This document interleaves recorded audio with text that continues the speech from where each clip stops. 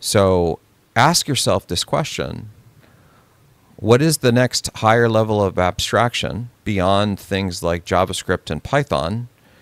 And then if you have that higher order abstraction, where does the code come from for that programming language or those programming languages that can then train the AIs so they know how to program in that language? I know where it comes from. It comes from the software developers. It comes from the humans that will then learn those languages, understand them at a very deep semantic level, and then write the code that will then be used to then train the AI so then they can produce it en masse. So, yeah, I think that it's becoming more and more clear to me that as the AI movement moves forward with software code generation, there is a direct correlation to necessitate the increase of software developers for minimally, we'll add this third one, to valued for writing novel code in new programming languages that do not yet exist.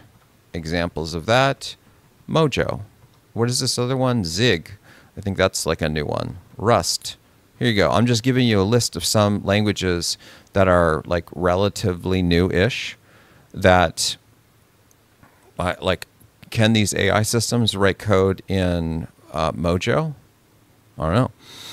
Rust, I think, but maybe Zig. That's not entirely clear. So now you have three different things that these are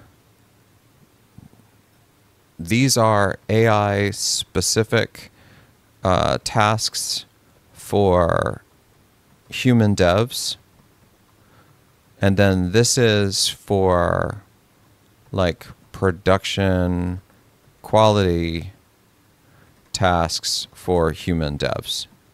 And there's probably more, but right, like this is just off the top of my head when I start to think about this.